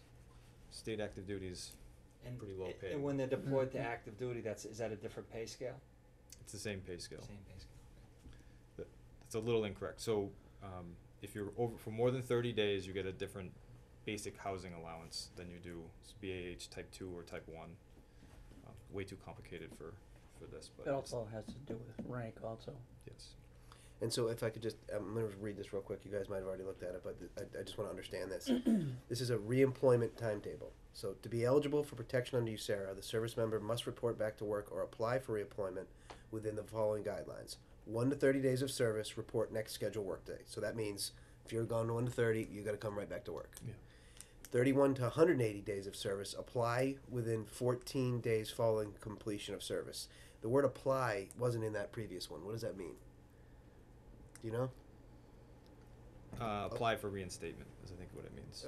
Back at the civilian job. Yes. Okay, and then the other one is 181 plus days of service, apply within 90 days following completion of service. So within that, say there's 90 days. Okay, so say you take 89 days before you apply for, who's paying? I realize we're only on the hook for 34, if we say 34. But if in that sort of scenario that I'm saying there, are you just on your own? So you've been discharged and you've been walking around for 89 days, not going to work? So you would have terminal leaves. Okay. Yes. Another term. So you'd have leave at the end of your tour. Hopefully you'd had some. Like when you deploy, you can't use leave, obviously, so you have some at the end. Okay. The 90 days is allowed for typically under USERRA, medical treatment, readjustment. So you want your employee back, not Gotcha. taking 2 weeks and then saying, I'm gonna need more time. Gotcha. Get your affairs in order. But that's USERRA is non-negotiable. That you have to allow for that. Yep. So what do you think is a fair amount of days then that the town should offer folks to So like you said, do your duties, advance in rank, and certainly I give a lot of credit to anybody who's willing to sign up to do these things. So my personal opinion is, I think we should support these folks who want to do that. But what do you think is a fair number for somebody who can do that in advance and not be hindered and worry about making bills pay or anything like that? A little uncomfortable giving a number, but I will say. Well, you there just should said, be. you just said 34 is too much. Yeah, he did. You But he you didn't mean you that. You He did still throw wa- out he's- that out there, I so- think that's the number I'm So tending towards. full candor, I lobbied pretty hard to turn that into 34 in my previous job. So, I'm not saying I'm against it. It's just to adopt it blanket as a town who's never had it. I don't know if that's the right approach to just say we're going to give the maximum days possible because we don't know the exposure to that. And what's the risk of exposure? Is that there's overlapping leaves, right? For a small town with, say, there's 3 or 4 employees that. I think it would be different too if it was a DPW versus Well, a town administrator So if based a on police the officer salaries. took 34 days off, then you'd be paying overtime to cover those shifts plus paying that person 30. So it can add up. In cities, it gets really expensive, which is why they try and control this. Yeah. Was this So, pretty, I'm sorry. To answer your question. I think there should be something. I said that when I was negotiating. So, a town should offer that incentive because How about of me going giving 5, huh? Dropping the hammer. Stingy. I have no idea what I was on the phone with my I was like, this guy, you know, but it's where the town is comfortable starting, and I think anything is better than zero. I'd be proud to have helped move it forward. So I told you the average days Yep. is it's 14 days, but you have weekends in there. So plus usually you have 1 or 2 extra like weekend days that you need in there, and then there's professional development. So I'd say that lands you somewhere between 10 and 17 is kind of typical if you're going to adopt something. The other It's a branches 20. of service. Ryan, I just have another question. I just want Okay. one question on that. The other branches of service, okay, other than National Guard. A person serves and is discharged, but they have a reserve obligation. Yes. Is this cover that aspect of the reserve requirement as opposed to, in your case, it's a guard requirement? If you're Across in the board, is it, if you're in the active reserves, these terms, they're crazy. yeah, inactive. So if you're in the active reserves, meaning you're drilling as a reservist, it's the same as being in the guard. The Mhm. days are different, the commitments, you don't have to get called up during, say, hurricanes, for example, but, which is also a thing. Did you know the Coast Guard guys were called coasties? I didn't know that till tonight. I did know that. Oh, you did? Well, I don't know. Ryan, question on just the proof of, you know, it says here, if you want 30 days, the town requests a letter from the employee's commander. Is it hard to prove, like, say I'm going away for maneuvers or whatever next weekend, is it hard, like, don't other employers want just proof of that, other than a 30-day deployment? Yes. And So it's easy, like, didn't you have a stub or something, say, look, I went, you know, that it you could is, prove? it is pretty easy. You'd have orders, a letter from your commander, or it's all doable. I would just say I would want proof of any leave. The law's written to try and prevent the town, the city, the municipality from blanket denying things, because that's happened, especially when you're dealing with, say, 18 to 25-year-old soldiers who don't have the self-advocacy, who get scared by an employer who says, if you go do that extra duty, we're, you know, no, you can't, etc. You'll lose your job. It's very rare, but it does happen, and that's why it exists. But on the other side of the coin, you wouldn't want me, as your town administrator, just volunteering for every order that came up and taking advantage of a policy, because I knew that it was in place. It's also rare, but the town needs to protect from that. So these laws are like a balance between the two. You really want to reward military service. I don't think anyone doesn't. But it's the liabilities that can be created, etc., that you want to be careful of. It's a terrible way to say it, especially as a veteran advocate, but it is true. I'm trying to give you the best advice possible. So let's say 15 days, just a round number. That's automatically paid, or that has to come out of vacation, your accrued vacation, So it would be, if you were approved of military leave, it would be added on to to the vacation. So you get 15 days of military leave, only to be expended if you use them for military purposes. With no buyback options or any of that sort of stuff. I would stipulate that, yeah. Okay. Yeah. Because right now, for example, I probably do 15 to 20 military days a year, so I'll probably use 2-3 weeks vacation to make sure I still have the pay. Then, when you say buyback, do you mean like no carryover? Correct. All the stuff that would Okay. apply to Yeah, no anything left carryover. over. Yeah.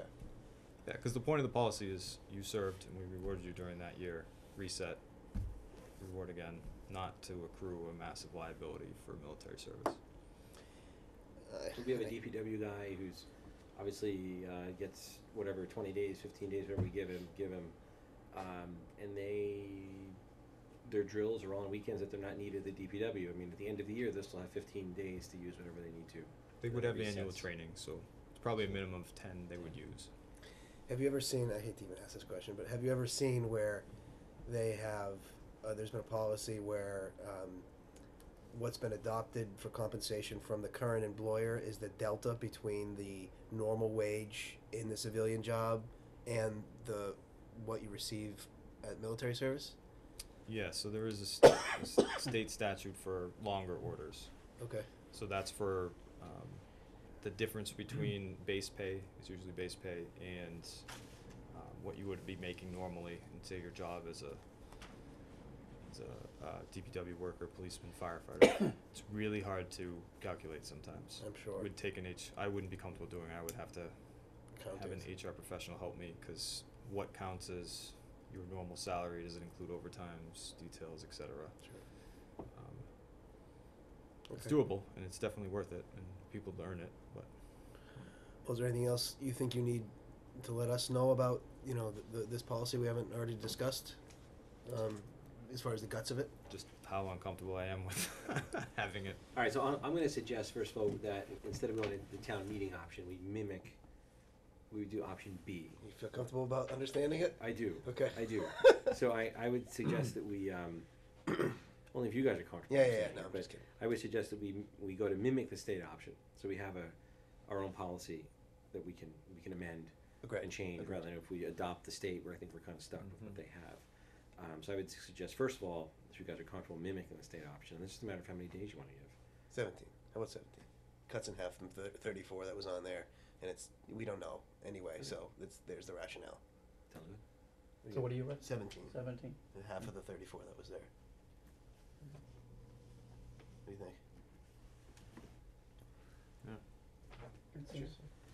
All right, so I'll make a motion to approve the military leave option, which is option 2, as stated, mimic the state option with a calendar year days of 17.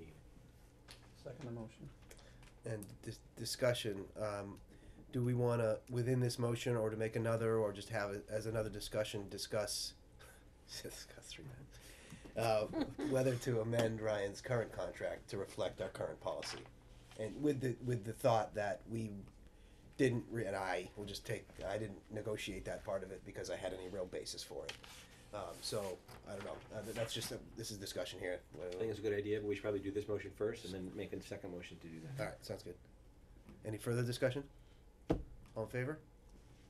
Yes? Yes. Okay. All right, I'll make another motion to amend Ryan's employment contract to, for military leave to follow along the adopted policy for the town. Second the motion. So in discussion, you'll draft up, because we want to know what you'll draft something up for us? Yeah. Okay. So, What do you presently have? 5. 5 days. Okay. so you want to do that amended based on, future review of the terminology that, something like that? What he said? Second?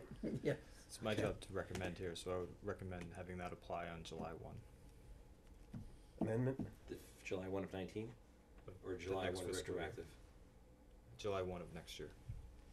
Okay, so I'll slightly amend my motion to have that apply for, as of July 1, Taking 2019. effect as of- Taking effect as of July 1, 2019. I'll second that.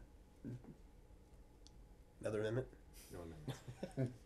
Okay. Any further discussion? All in favor? Yes. Yes.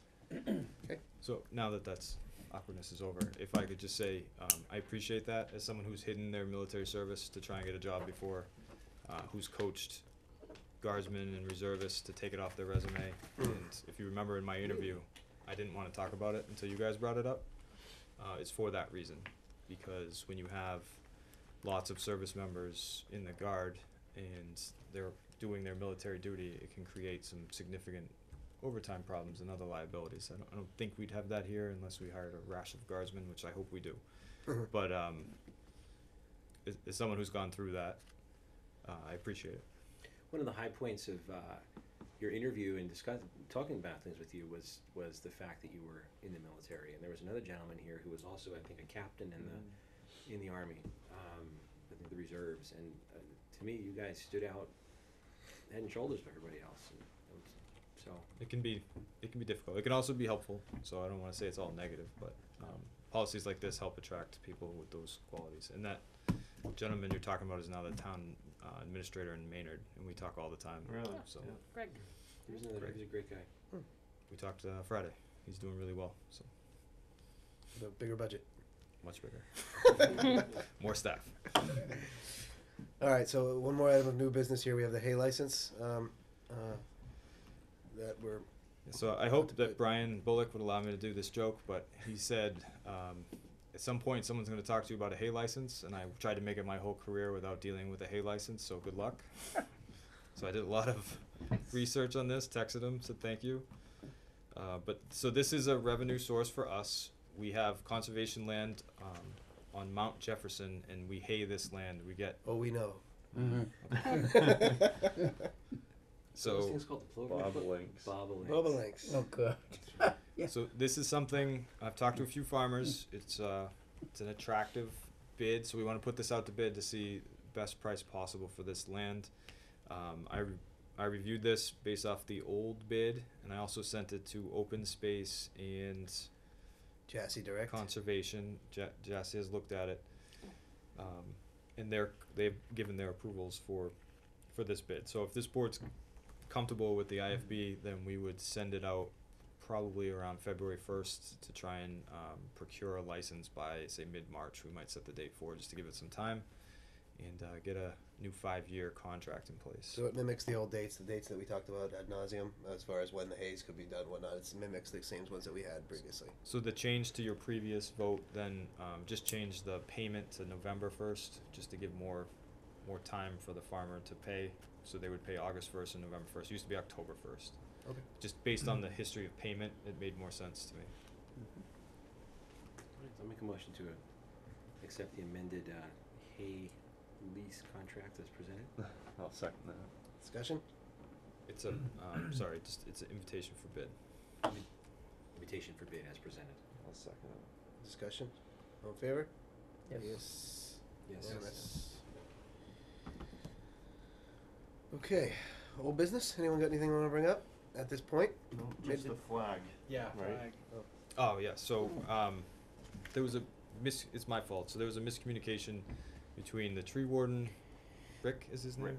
Rich, who also does tree work in town and assisting the tree warden occasionally, and this board. So the tree warden was out of town, and I was trying to get his blessing on the fix, and then also fulfill the board wanted to know about the fix. So it could have happened earlier. I think we have a thing in place. I emailed Jeff just to make sure, but it's essentially a very small manicure of the trees in order to allow the flag. So he said there would be one branch that was like this, but otherwise good conservation, and we can get that done. So All right. And he was gonna clean out anything dead as well. Like him with these Let's do it. Before the ground thaws. Yeah. Right. Any other old business? All right, Ryan, you want to take us through your town administrator report? yes. One sec.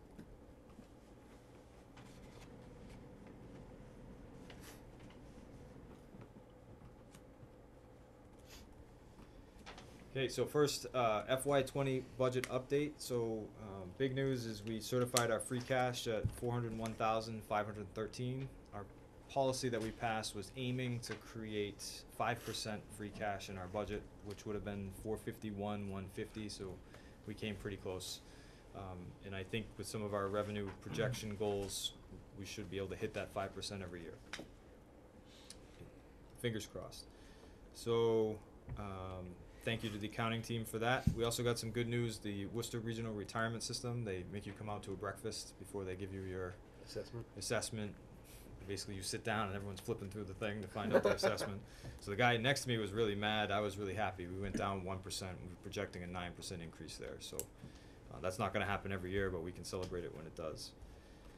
I'm going to present the budget to the staff, basically a final first draft to the staff at a staff meeting on January 30th.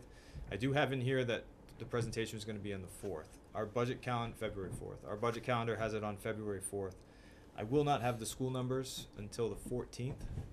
So I'm asking the board to allow a change to the budget calendar for me to present our proposed budget on the 19th so we can have Makes some sense. real Yep. school numbers. Absolutely. Other assessments too, Rutland Regional. I just feel like one of the problems you had with the budget last year was having it change a lot. I feel like we can give you a real good first draft on the 19th as opposed to the 4th. Okay.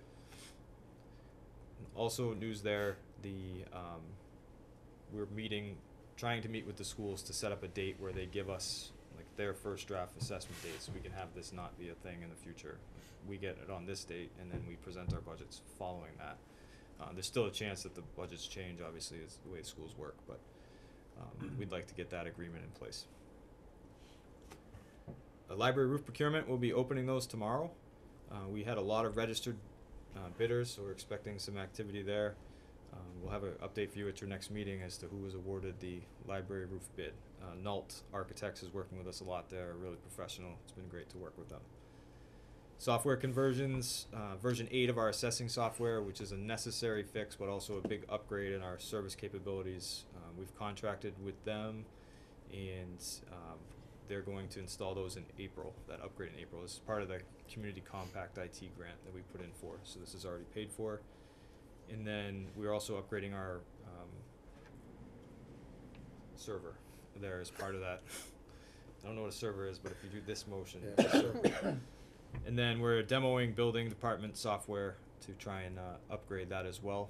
And we're probably going to beat Gardner in that. So I feel good about that. And I made fun of the mayor about that. Green Communities Grant. So this was something that's kind of was on the radar when I first started and was pushed off for other priorities. But we're back. And it looks like we're going to be able to apply for this green community status in the fall. We've already gotten our criteria 1 accepted.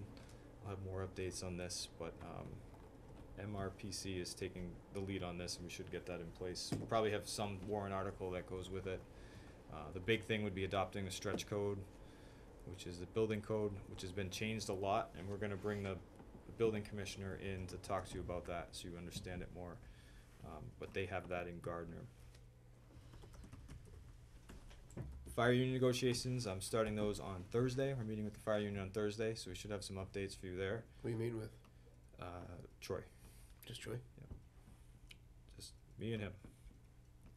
So we'll have some updates about that first meeting at your next meeting. Monty Tech, I went to Monty Tech last week. I met with the superintendent and the business director. We talked a lot about how we can strengthen our relationship, get more information from them, get their projections earlier. I think it's important to note that their budget process is completely different than any of ours. So they put a draft budget out in March, and then they still haven't approved their 19 budget yet. But they did tell us our assessment's going to go down, so we'll forgive them for that. But that means there's changes in that budget, and we definitely won't know that number until March. You might know that. I did not. I did get to see the school's machinery shop, the carpentry, and their cabinet making departments. That is an impressive school. They do some really cool things, and I did deliver the letter that you asked me to, thanking them for the lean-to and for the wreath that they donated. I got a lot of employee recognition this week, so I wanted to recognize our senior workers. They're managed by Claudia. They work throughout the town, and they help us organize, reduce file backlogs, provide better service and information.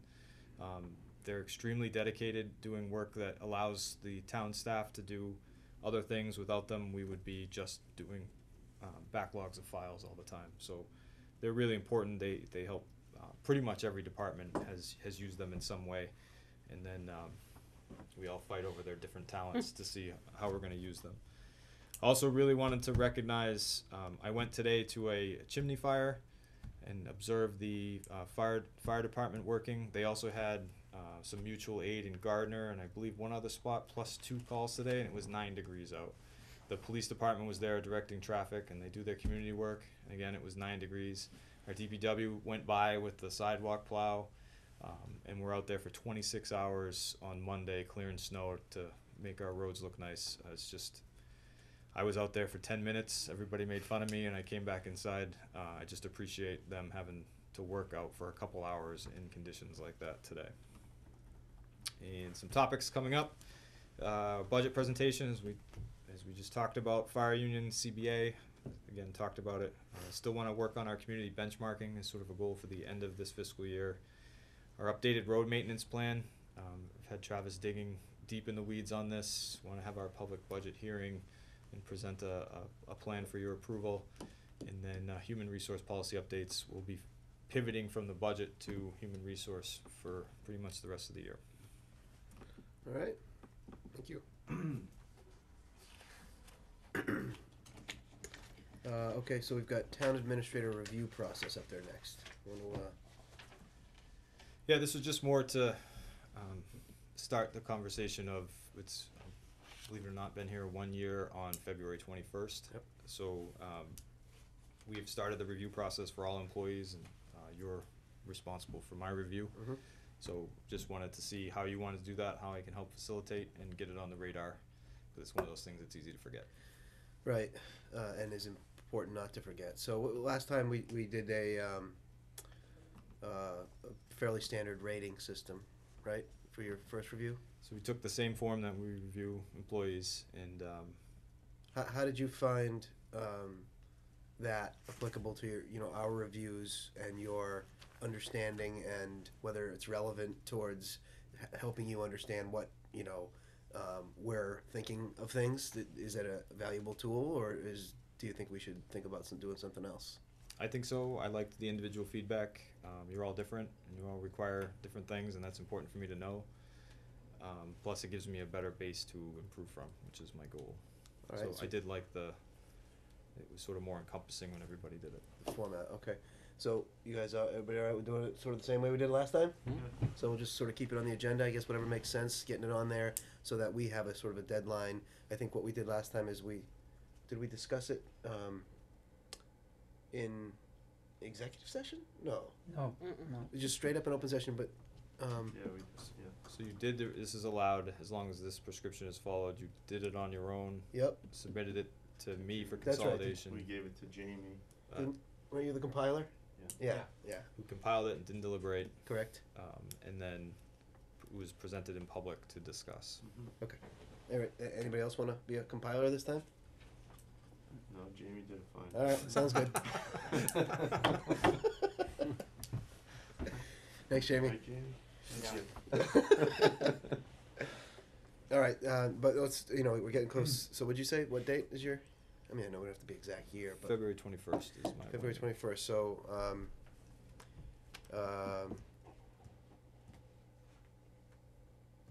I guess maybe the mid-March, is that all right with you? We'll have the forms, maybe. I'll send out the forms to everyone, okay? So we'll all have them. That was my next question. I And then wondered- we'll put it on the whatever that first March meeting is for an agenda item. Okay.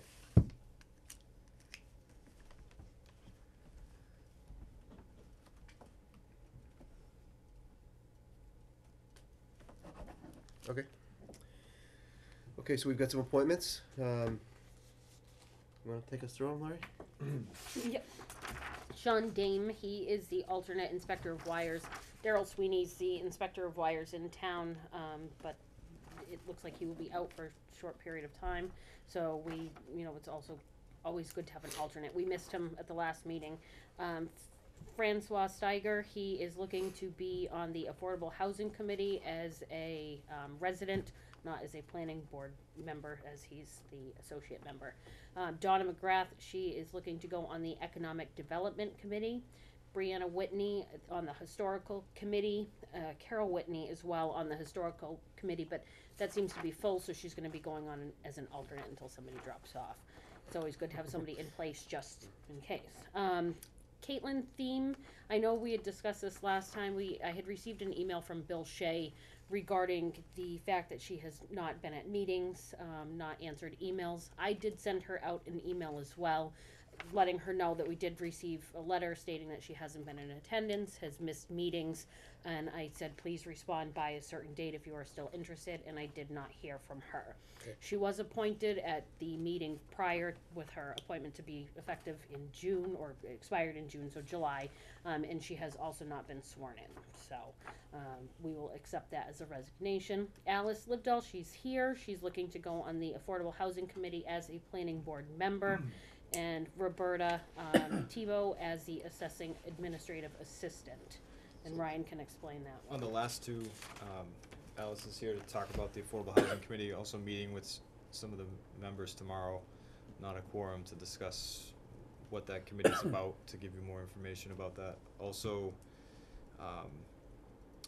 we have a leave situation in the assessing office, so Roberta's being temporarily appointed last week to whenever the maternity leave is over, in order to cover that office. So that would expand her hours over a part-time hour, but I did check with several HR professionals, and as long as it's an interim appointment, which this is, she retains her part-time status, and we don't run into a situation with retirement benefits, etc. So we vetted that out. We thought Bobby was a good pick to cover that office, has already received some training, and we'll make sure that when Jenny comes back, the office there's just a pile of stuff that she can just continue to do her work. RRG's okay with it, and the Board of Assessors was also notified as well. Can we handle all of these with one motion, or do we need to do each one I think separately? several, right, I mean, the appointments, yeah, the resignation. I don't know, Alice, did you wanna, I mean, you're here, did you wanna comment anything on, I don't necessarily wanna talk. Okay. I just thought maybe you wanted people here. I am on the planning board. The planning board is serving as the Affordable Housing Committee. Yep. But when that vote was made, I wasn't on the planning board. Okay. So it's mostly a matter of sort of joining that group. Okay. And, hardly anybody's on it from the original committee, so we do need to work on it with Ryan and figure out where we go from here a little bit. Okay. Sounds good. Thanks for joining it.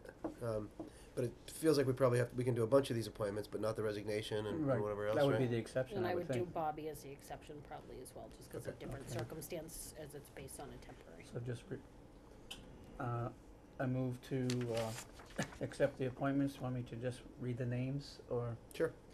For the record, of, Sean Dane, alternate inspector of wires, Francois Stiger, Affordable Housing Committee, Donna McGrath, Economic Development Committee, Brianna Whitney, Historical Committee, Carol Whitney, Historical Committee alternate, Alice Livedall, Affordable Housing Committee. I'll second that. Discussion? All in favor? Yes. Yes. I also move to accept the resignation of Caitlin, how do you pronounce the last name? Theme, I believe. Theme, from the Cultural Council resignation, her resignation. I'll second that. Discussion? All in favor? Yes. Yes. Yes. Also, I move to accept the appointment of Roberta Thibault, assessing administrative assistant. It's as an interim appointment. I'll second that. Any discussion? All in favor?